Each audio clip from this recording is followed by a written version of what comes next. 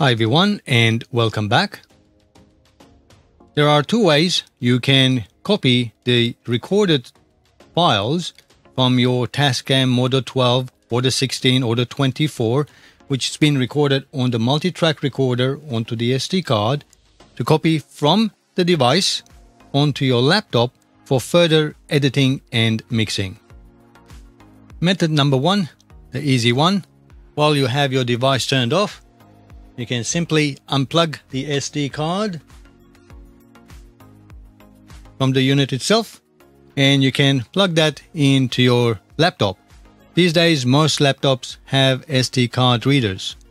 If your laptop or computer doesn't have it, you can grab yourself maybe a USB to SD card reader like this one or something similar. They're quite cheap. Or even the multi-card reader into USB, something like that, so that you can copy the files from the SD card onto your computer. Mine already has an SD card reader, so I'm just going to plug that in and read the files on it. Depending on your Windows, it might automatically open up. If not, you can just look at your SD card, and these are the contents. It does come with 3 folders and some system file. Don't touch any of those or change any of the names, because it is important for TASCAM to actually have those consistent. Just let's go through some of the options. Utility is the folder where you actually put any update firmware, and instructions are with the firmware update, and the TASCAM unit will actually look into this folder, find the latest firmware and upgrade it automatically. The next is the music folder. Here you can actually place your stereo WAV files that you can play using the device itself. And if you export any mixdowns, the stereo mixdown of the main 11 and 12, it gets mixed down, and this is where it's saved as well. So if you want to load WAV files from outside into the tracks of the TASCAM Model 12 or the 16 or the 24, you place your WAV files here, and within the menu you can load them onto any of the available tracks. The MTR is pretty obvious. It's the multi-track recorder. Each song is a folder name, and under each folder you will find the 12 tracks, the 10 which are the 10 inputs, and 11 and 12 are the left and right main output. And there are other files in there, some binary files, which are basically the undo options. So if you click undo, that's where it will actually get the information from. So you can record something, overwrite it, and if you got it wrong, you can always undo it back to the previous recording. This is where it actually saves it, so you can undo it at least once. So the files that you really need to copy are basically these ones, from TR01 to TR12. On the Model 16, obviously it will be 16, and on the 24 will be 24. And the last two will always be the main left and right.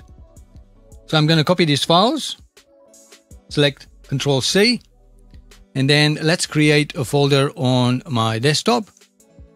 And this is the last song, the demo that I recorded, and I'm just going to place it there. Of course, you can drag and drop them into the new folder as well. And those are the files that we need from that folder. So we now can close it. And these are the files on my computer now, on my laptop.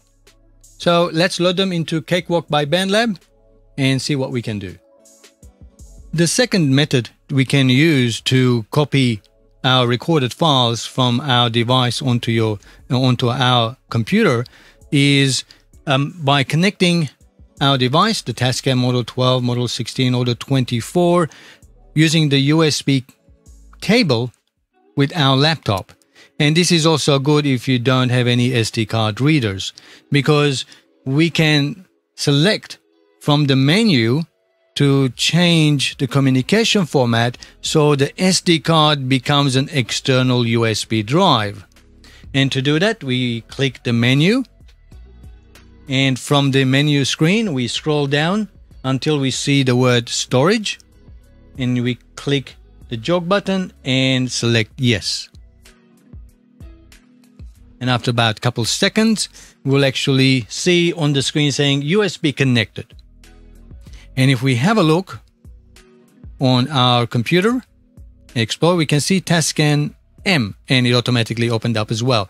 And this is exactly what we see when we load the SD card onto our computer through SD card reader. So the same thing applies. So under MTR, we can see all the songs, and we can copy and or drag and drop onto a new folder on our laptop, and then we have a copy.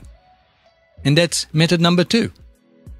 And once we've copied all the files, we can just click the exit button, and it's back to normal operation, and it's no longer connected as a USB drive onto our computer. Let's create a new project. Just going to create an empty one. Just open up a folder that we copied all the files from. I know I recorded track 1 and track 2 and 6, 7, and 8, and 9, and 10. Those are the files. I don't need the stereo output. I could copy them. As you can see from the file size, these are small anyway. So let's copy one track at a time. I know some of them are stereo, so 9 and 10 will be stereo, but because they are separate files, I'll just copy them together. Just going to drag those two.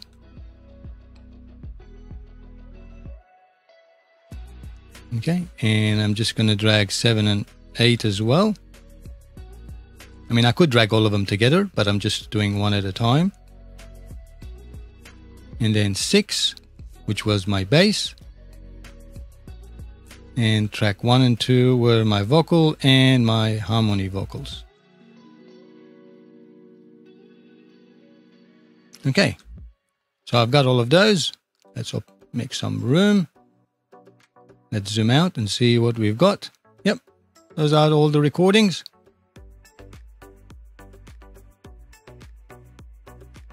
Looks like it's all there. And let's have a listen. So let's have a play and have a listen. I haven't done anything, so let's make sure that it does work.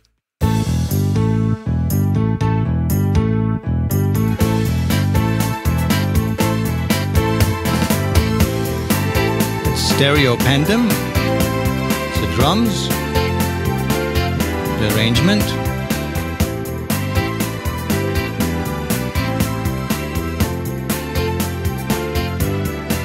let's check the vocals.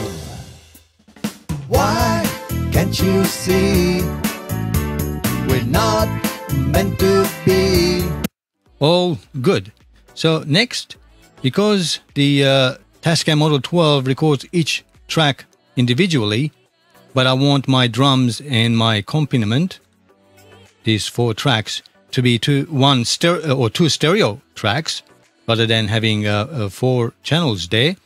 Let us combine them into new stereo. Let's select them both. Bounce 2 tracks.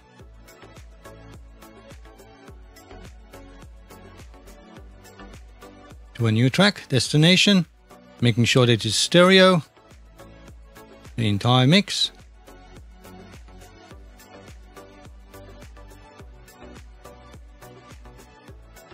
So this one should be my drums. Let's mute these and have a listen. Yep, these are my stereo drums. And now let's do the same for our accompaniment.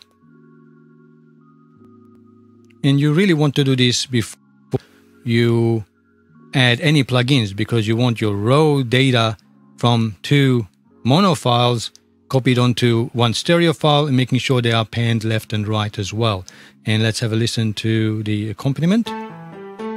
Yep.